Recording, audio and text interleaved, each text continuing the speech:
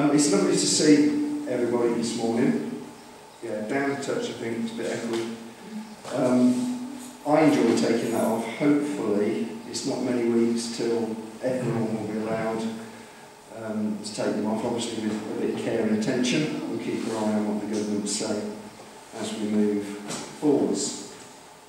Okay, just to read one verse before we start. It's from Isaiah 53, and it says this: "Yet it was the Lord's will to crush him and cause him to suffer. And though the Lord makes his life an offering for sin, he will see his offspring and prolong his days, and the will of the Lord will prosper in his hand." It is a communion service. We're going to centre our thoughts on our Lord Jesus and what he's done for us at the cross this morning. And we're going to start by singing a hymn that we've sung many times. It was certainly one of John's favourites. And we're going to start by singing Power of the Cross. We're not singing that, are we? That was a mistake, wasn't it? Listening to the Power of the Cross.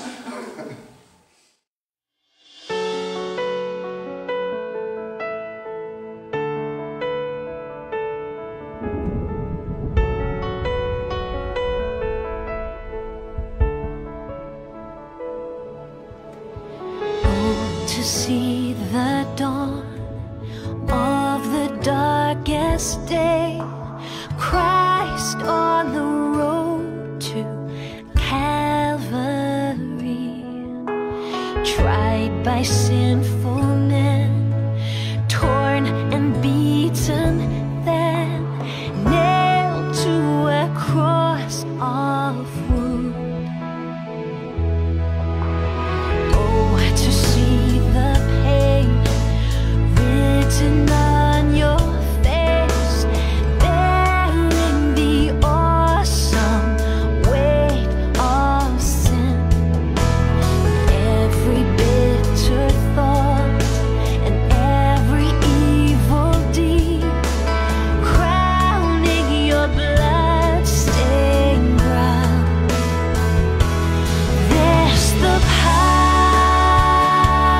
of the cross. Christ became sin for us, took the blame, bore the wrath. We stand forgiven at the cross.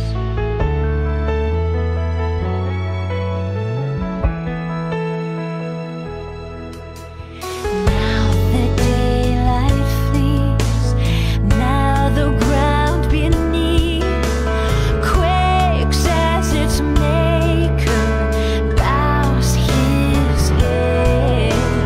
Curtain torn in two, and dead raised to life, finished the victory cry.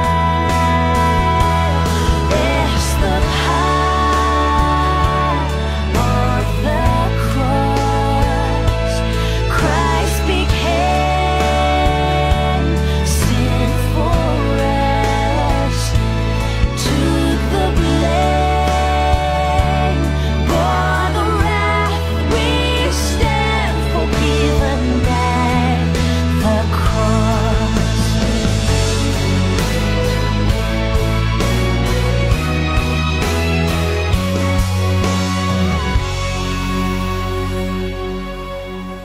Oh, to see my name written in the wounds, for through your suffering I am free. Death is crushed to death, life is mine to live, won through your selfless love. There's the power of the cross, Son of God, slain for us.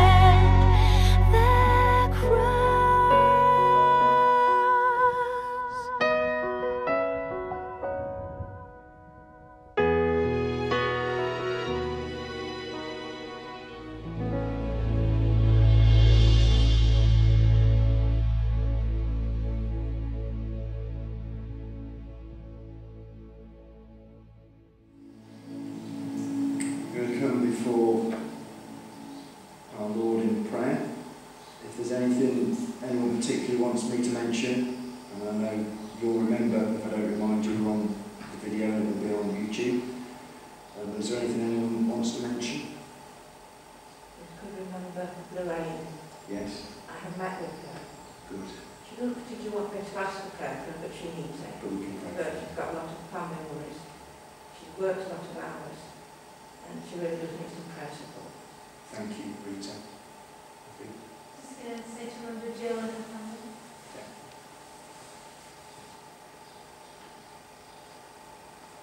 If there's anything you want people to pray about, of course, there's always the prayer chain, and we can talk later anyway if there's something you've not felt happy to mention openly now. Let's just pray. Our Father, as we come into your presence, we know we can only come because you sent your Son, so that rather than be condemned, we could be saved, we could be forgiven. Lord Jesus, through that sacrifice that you made for us there at the cross. Help us to come and contemplate, just for a few moments, your lovely person, your perfect life, your life laid down for us there at the cross, your body broken for us, your blood that was shed so that we could be forgiven. Help us to come into your presence, all because you have died for us. And to come in hope because, Lord Jesus, you are risen again, because death couldn't hold you. You have defeated death and the grave and the devil himself. And we stand this side of the cross, hearing the cry of victory and triumph that everything is finished and no more sacrifice needs to be made. So we come with our thanks and our worship this morning.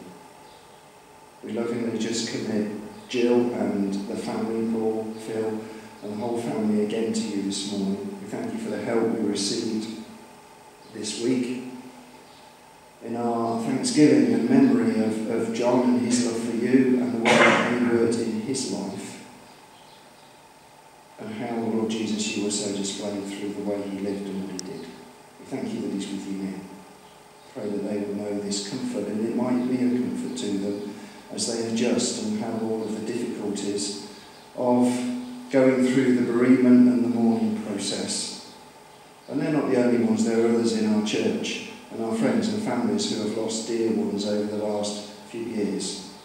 And we lovingly commit them to you as well, the God of all comfort, the God of all peace. We pray for Lorraine and her family. Father, we're seeing her. We know that this pandemic has been a different struggle and a challenge to different people in different ways.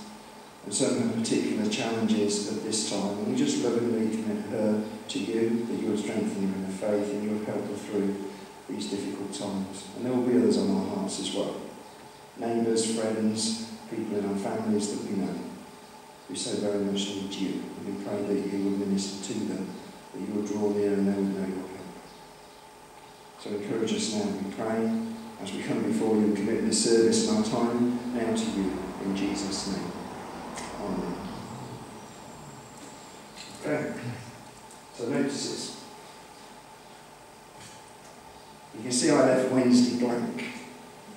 Now, I don't think it's a bad thing. Me and Andy and Jeff agreed very quickly this morning that rather than doing the Bible study on Zoom this Wednesday, we will delay it until next Wednesday. You can probably guess why. Some people are rather excited about some people running around in a white shirt and kicking the ball. But it was a good game yesterday and we're very pleased they got to the semi-final. So we are just going to slip things 1 week. So we're not giving up on Bible study, we're not putting the football first, but it's just probably good to give people that relaxation this week and give you the chance, if you're into it, to watch the game or chat in the room, alternatively to watch some tennis, which is some people's cup of tea more than the football. But next Sunday we will have the family service here, and it'll be Jeff to lead next week. I mentioned COVID already. We'll keep an eye on things. It looks like the government are determined to open things up, so hopefully they'll be clear on what that means for us in the church context and how we can sit, whether we can take the masks off, sing, and what things we can and can't do. Okay. Did you just want to mention the... Yes, of course I do, and I forgot. Thank you, Jeff. So, of course, it was John's Thanksgiving service on Tuesday.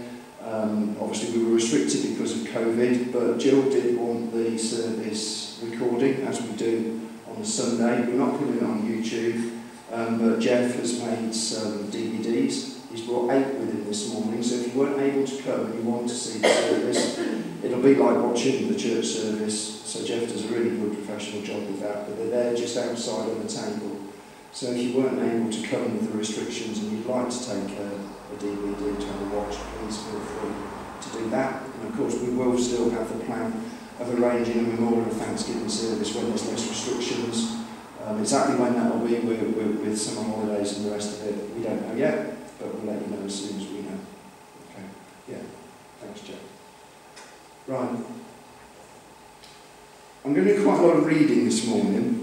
My intention is not to say too much, so hopefully you can hold me to that later whether I do, because I want to play some songs and I want God's word to speak.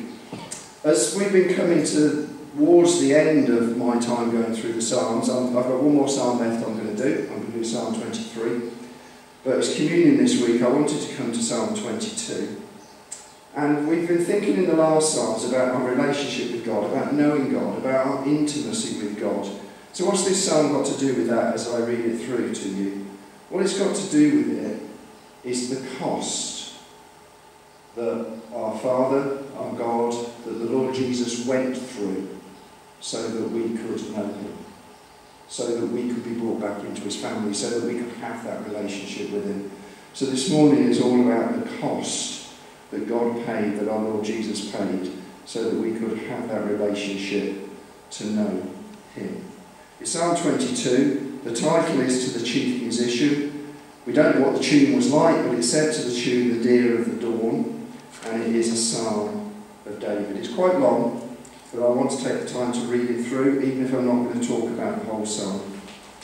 You'll be familiar with the start. My God, why have you forsaken me? Why are you so far from helping me and from the words of my groaning? Oh my God, I cry in the daytime, but you do not hear, and in the night season, and am not silent. But you are holy, enthroned in the praises of Israel. Our fathers trusted in you, they trusted, and you delivered them. They cried to you and were delivered. They trusted in you and were not ashamed.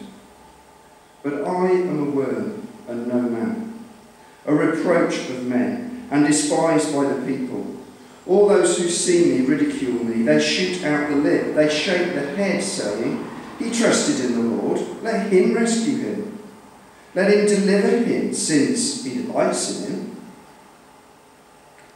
But you are he who took me out of the womb. You made me trust while on my mother's breasts. I was cast upon you from birth. From my mother's womb you have been my God. Be not far from me, for trouble is near, for there is none to help. Many bulls have surrounded me. Strong bulls of Bashan have encircled me. They gape at me with their mouths like a raging and roaring lion. I am poured out like water, and all my bones are out of joint. My heart is like wax. It has melted within me. My strength is dried up like a potsherd, and my tongue clings to my jaws. You have brought me to the dust of death. For dogs have surrounded me. The congregation of the wicked has enclosed me. They pierced my hands and my feet. I can count all my bones. They look and stare at me. They divide my garments among them, and for my clothing they cast lots.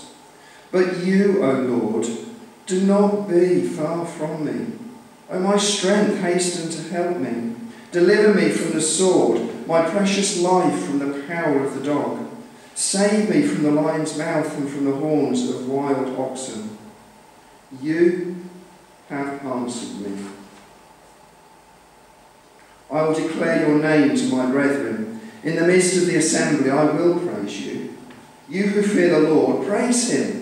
All you descendants of Jacob, glorify him, and fear him, all you offspring of Israel. For he has not despised, nor abhorred the affliction of the afflicted, nor has he hidden his face from him. But when he cried to him, he heard. My praise shall be of you in the great assembly. I will pay my vows before those who fear him. The poor shall eat and be satisfied. Those who seek him will praise the Lord. Let your heart live forever. All the ends of the world shall remember and turn to the Lord. And all the families of the nations shall worship before you. For the kingdom is the Lord's, and he rules over the nations. All the prosperous of the earth shall eat and worship. All those who go down to the dust shall bow before him, even he who cannot keep himself alive. A posterity shall serve him. It will be recounted of the Lord to the next generation. They will come and declare his righteousness to a people who will be born, that he has done this. So my intention isn't to teach from that or expound it, but it's worth reading through. Maybe at home you'll go back and read it and reflect on it. It's so full of the emotion of what our Lord went through, but it's not just that. There is so much in that psalm. We know it's a psalm that was written by David, that's clear. We don't know when David felt in his own life this suffering and rejection to write those words. But we do know David was moved by the Spirit in a prophetic sense. It's what we call a messianic psalm. It's about Jesus as much, if not more so, than about David. And it's astonishing, isn't it, that David lived around 1,000 years before Jesus. And here we've read a psalm that if you know anything about what Jesus went through on the cross, that's pointing so clearly to that sacrifice, to that suffering, to that rejection. And it's one of these psalms that has one of these pivot points in it. I mentioned that a few times. That bit at the end of the New King James is slightly different in the NIV, where it says that you have answered me. All the rejection, all the suffering, it then starts to look forward more positively into praise and worship and into the future resurrection and glory when the kingdoms come and give their honour to Jesus. As I said, I want to use it just to lead us in communion, really. The cross. There are so many things about our faith that matter. We celebrate the incarnation and the Lord Jesus' birth at Christmas. We think about the perfect life of our Saviour, all the miracles and wonderful things he taught and did. But the centre point of everything is the cross. That was God's plan. That was God's love to us, that he will send his Son. And the cross and the resurrection beyond is everything of our faith. So I hope you don't mind me reading it again. We're not going to read Psalm 22, but we're going to read something very similar. And notice there are lots of references of that emotion and anguish our Lord went through that's described. We get the veil taken away a little bit in the Psalm to see more of that suffering when he was made sin and forsaken. But it points so closely to Jesus on the cross. It's mainly Matthew 27. I've slipped in a few words from Mark 15, Luke 23 and John 19 to give the whole picture. But I just want to read it. So this is after the betrayal, after the trial. And it says, now as they came out, they found a man of Cyrene, Simon by name. Him they compelled to bear his cross. And when they had come to a place called Golgotha, that is to say, place of a skull, they gave him sour wine mingled with gall to drink. But when he had tasted it, he would not drink. Then they crucified him. Then the soldiers, when they had crucified Jesus, took his garments and made 4 parts, to each soldier a part, and also the tunic. Now the tunic was without seam, woven from the top in one piece. They said therefore among themselves, let's not tear it, but cast lots for it, whose it shall be, that the scripture might be fulfilled, which says, they divided my garments among them, and for my clothing they cast lots. Therefore the soldiers did these things. Sitting down, they kept watch over him there, and they put up over his head the accusation written against him. This is Jesus, the King of the Jews. Then 2 robbers were crucified with him, one on the right hand and another on the left. So the scripture was fulfilled which says, he was numbered with the transgressors. Then Jesus said, Father, forgive them, for they do not know what they do. And those who passed by blasphemed him, wagging their heads and saying, You who destroy the temple and build it in 3 days, save yourself. If you're the Son of God, come down from the cross. Likewise the chief priests also, mocking with the scribes and elders, said, He saved others, himself he can't save. If he is the King of Israel, let him come down from the cross, and we'll believe him. He trusted in God. Let him deliver him now if he'll have him. For he said, I am the Son of God. Even the robbers who were crucified with him reviled him with the same thing. Now from the 6th hour until the 9th hour, there was darkness over all the land.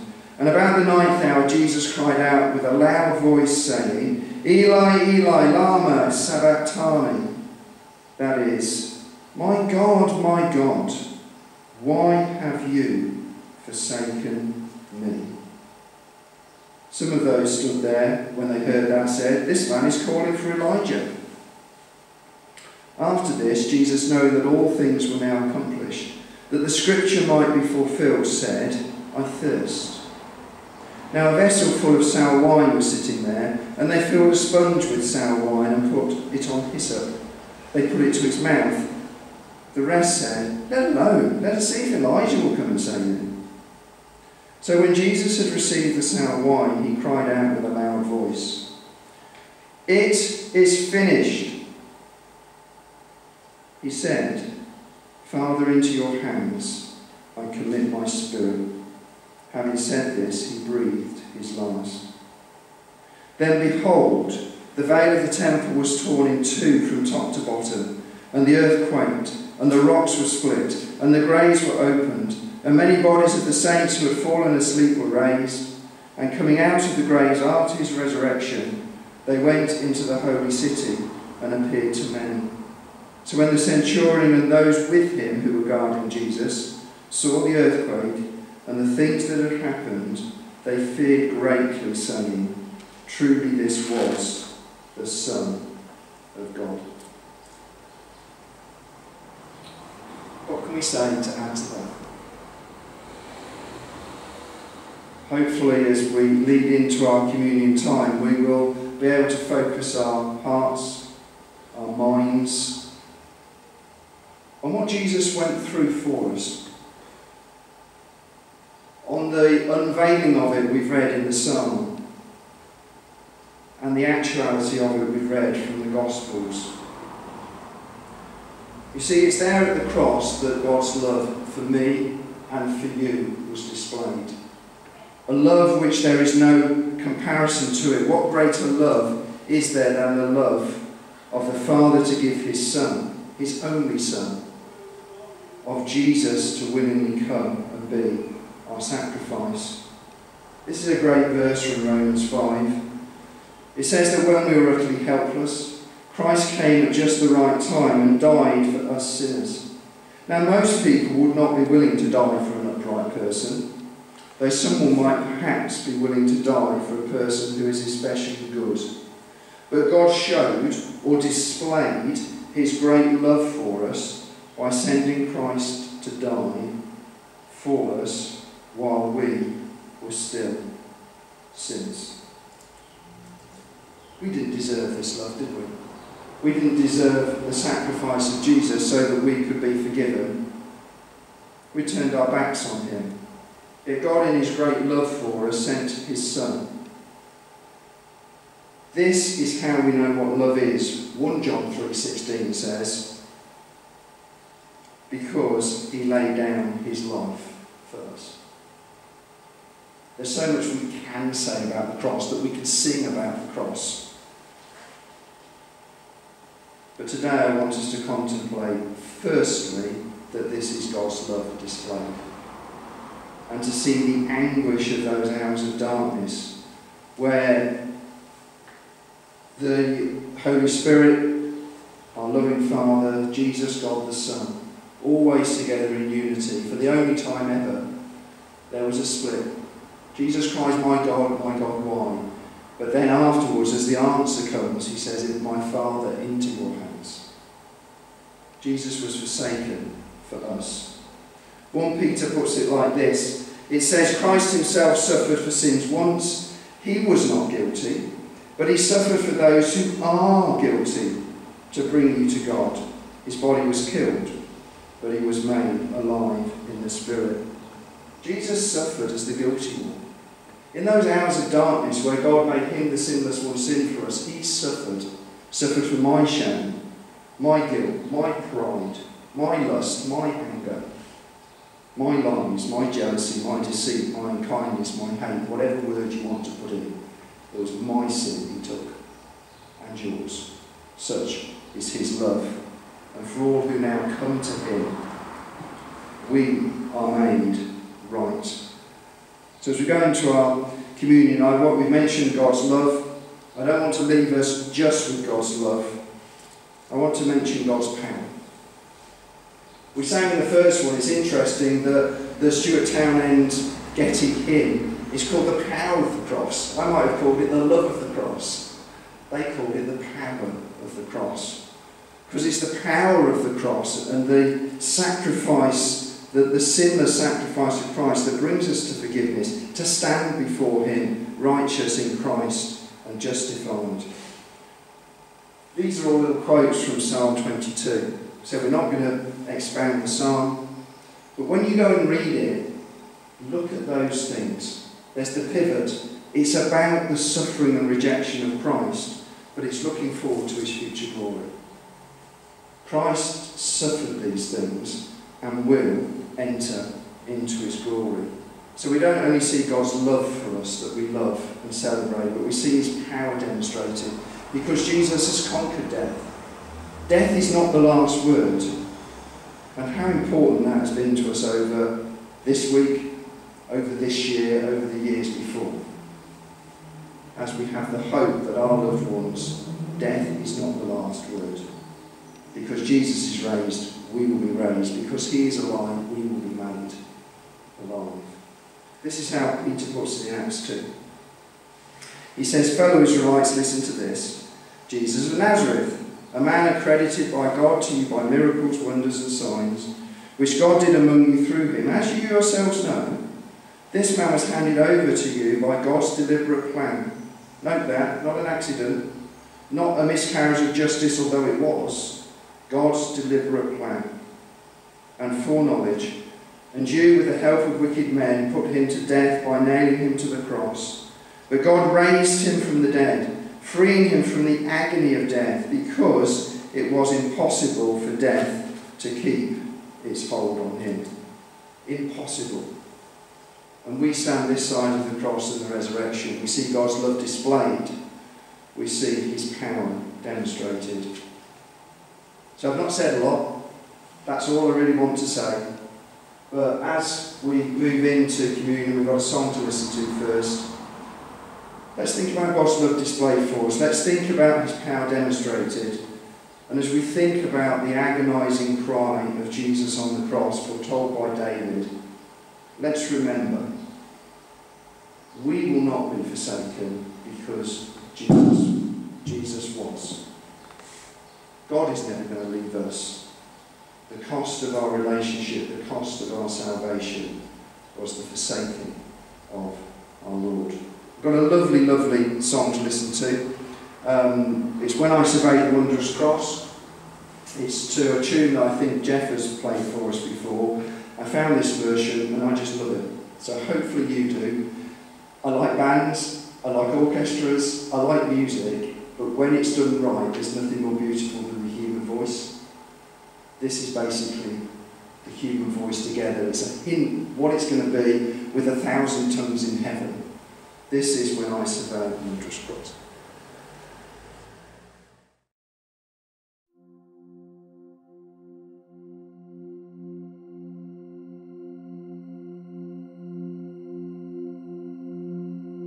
When I survey the wondrous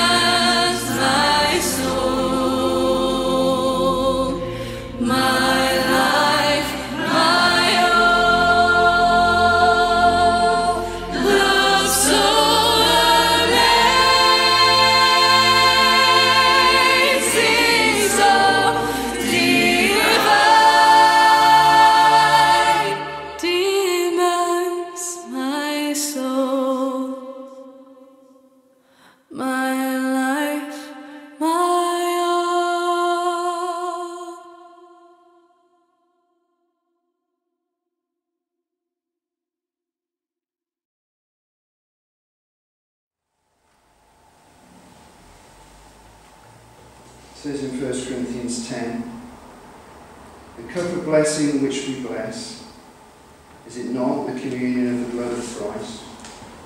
The bread which we break, is it not the communion of the body of Christ? For we, though many, are one bread and one body, for we all partake of that one bread. Let's pray.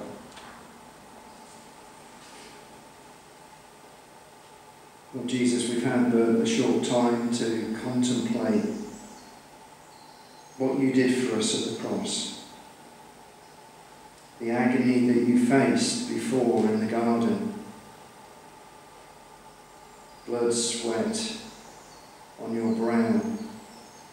Tears of crying. Yet not my will, but yours be done. And we trace to the cross and pierced your hands and feet.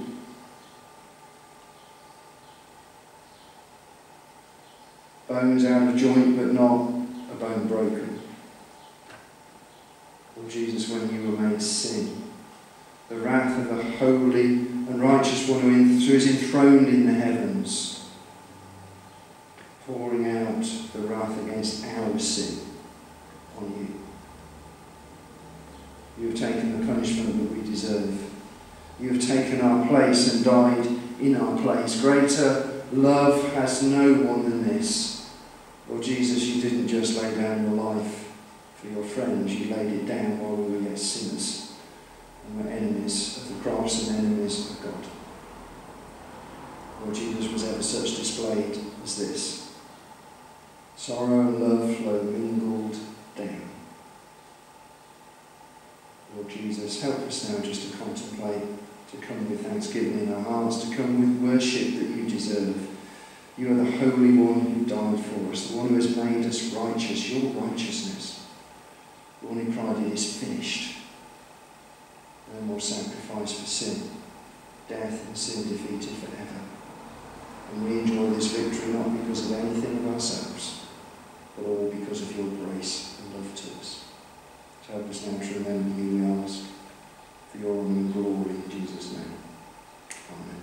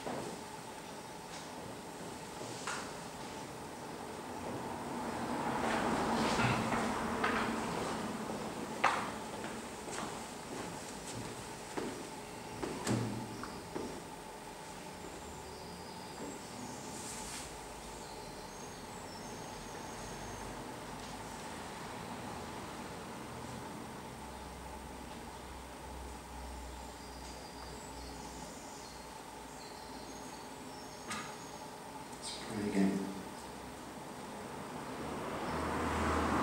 Lord Jesus, we wonder again at the price that you paid, the precious blood that you shed. We see the soldier, after you have given up your spirit, pierce your side, the blood and water flowing out. And we are cleansed and we are forgiven. And we join with his exclamation at those events.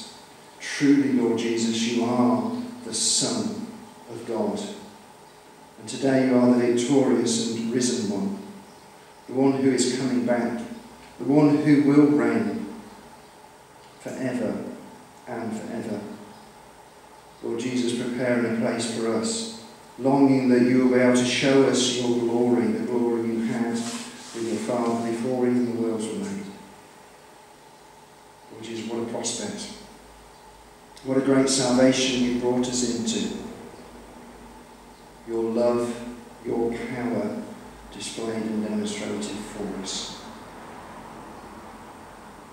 Thank you that you're ever with us. And we thank you that no more sacrifice is required. No more split in the Godhead will ever happen. Sin is dealt with. It is done. It is finished.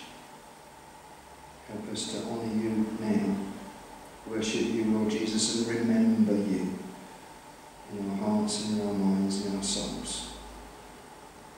Bless us, we pray, as we do this. In Jesus' name. Amen.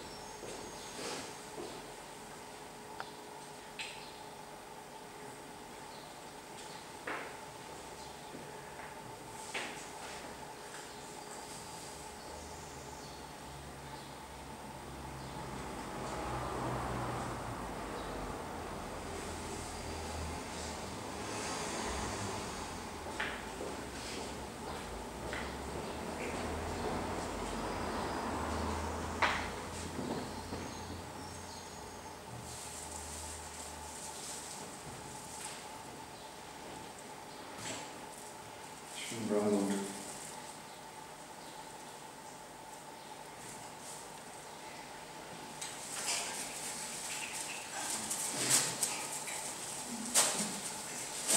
Jesus, again, we thank you for your goodness to us. Pray that you will bless us as we go on our way. Pray that we will remember all that you have done for us, and that we will sing the praise and the worship that you deserve. Of those in difficult times, we ask that you will draw near to them. In Jesus' name. Amen. It says in Revelation 1, to him who loves us and has freed us from our sins by his blood, and made us a kingdom, priest to his God and Father, to him be glory and dominion forever and ever. Amen. I'm going to play us out with a song called All I Have Is Christ. The amount of Sundays I've nearly played this song and then it hasn't made the final list. You remember when we did Psalm 73 that Asaph said that there was none in heaven that we decide before him. Jesus is above all. He is above everything and above everyone. And this is where I want to conclude that time in the Psalms about our relationship and knowing him. Jesus is all and everything. But it's appropriate for today because the second verse of this song says, and I beheld God's love displayed. You suffered in my place. You bore the wrath deserved for me. Now all I know is grace. Just to play us out, all I have is Christ.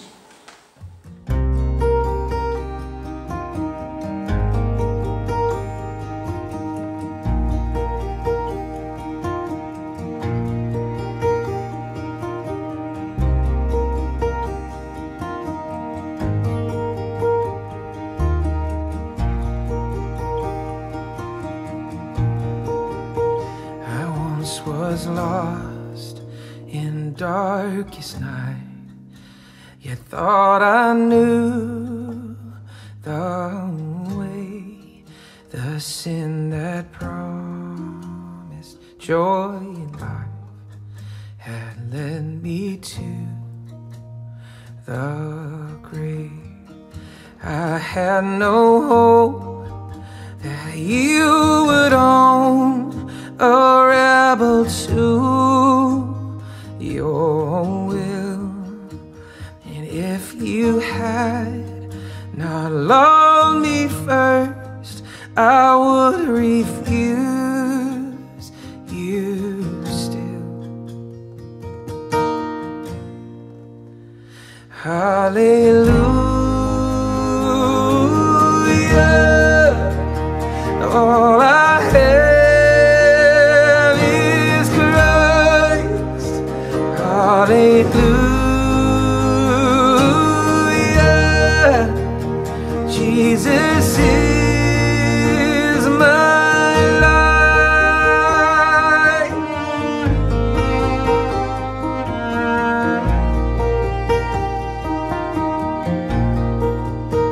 But as I ran my hell-bound race, indifferent to the cause, you looked upon my helpless state and led me to the cross.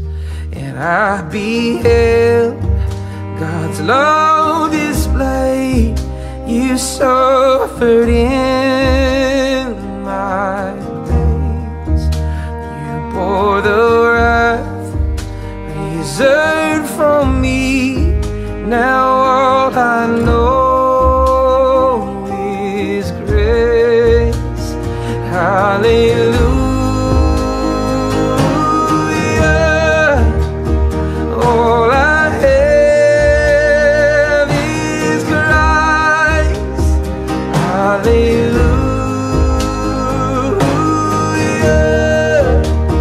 Jesus is my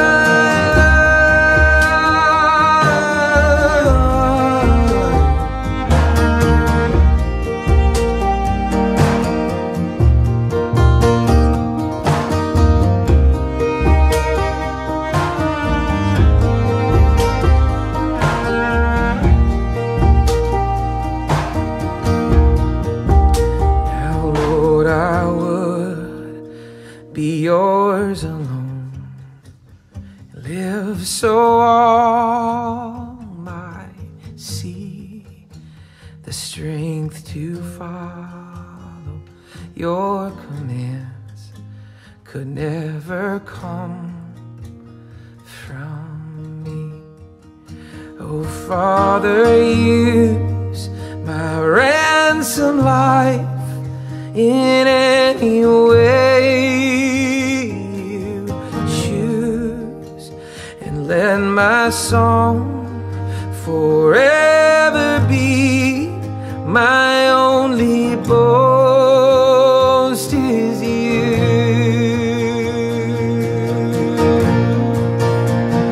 Hallelujah.